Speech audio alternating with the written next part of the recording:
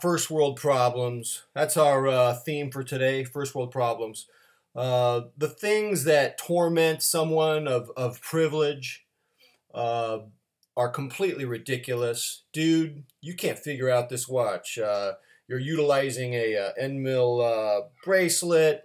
You kind of miss it on the original black strap. You feel that it brings out the essence of the Seiko SRP 655. I get it. Honestly, watches are not big on my mind today. Not big at all. Today is a lot of things have converged. Number one, let me tell you that in about a half hour, I got to shut everything off from the house. I got to unplug things from the surge protectors because our friendly electric company will be pulling out with these giant monster-like megalodon cranes. Did you just say the word megalodon? Is that another reference to a watch?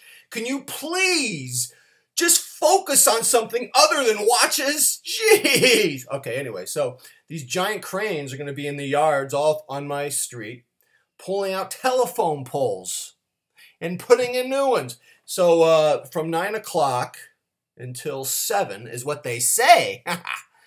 Yeah, there will be no electricity. So I'll be shutting everything down. I won't be looking at watches on the internet.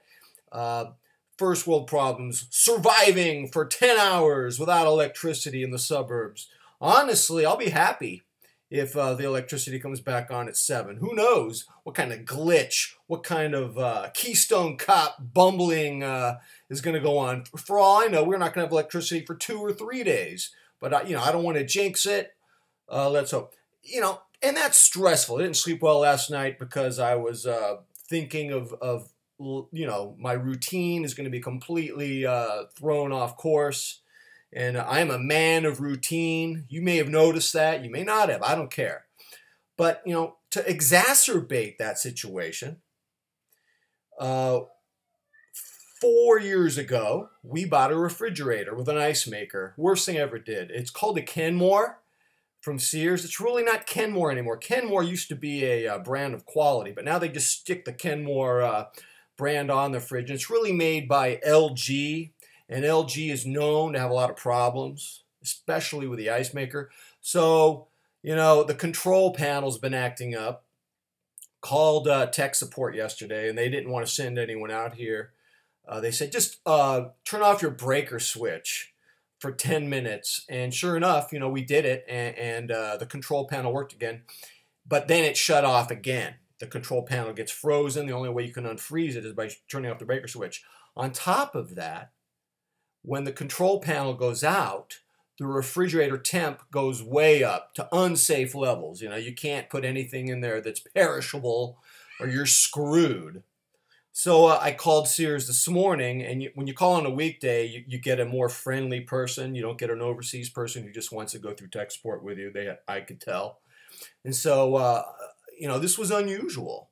They said, I can't get you anyone for 2 weeks. I got kids. I have children. I can't have children being exposed to unstable temperatures. So anyways, I hate the refrigerator. I hate the dyspeptic ice making sounds. I hate the control panel. I hate the way the side freezer door opens and you can't even open it because it's right next to the wall. So I'm going to take the girls without my wife's authority, without her authorization. She's teaching. It's her first class today. With electricity coming off, I'm going to take the girls. Before I take them to lunch, I'm taking them to Sears. And I don't even want to go to Sears because I'm upset that there's a 2-week wait. But the thing is, I have a warranty, a 3-year warranty that I just purchased for this refrigerator. And, if I go to a different appliance store to buy a new fridge, that warranty, man, I'm eating that up. That's $300 or thereabouts that I have to eat up. So what I'll do, I'm going to buy a basic refrigerator with no water maker, no ice maker, no water line, thank God. And it's going to have probably a top freezer that I can just open up from left to right so it doesn't hit a wall. I would like to buy one of those bottom pull-out freezers, but I don't know why. They're $300 more. I think I want to get something like 20 cubic square feet, which is about what we have now. Anyways, hate the refrigerator. I've been talking about getting rid of it for 2 years. I think this is my window to do it.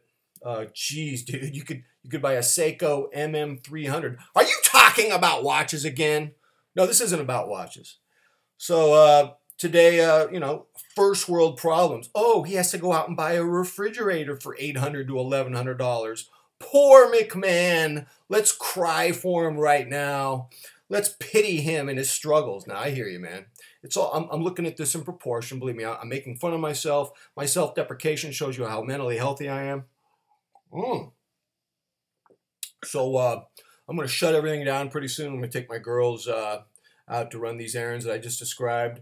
Won't be on YouTube. Won't be looking at watches. Who knows? Maybe that the hiatus will inject a little mental health into my day.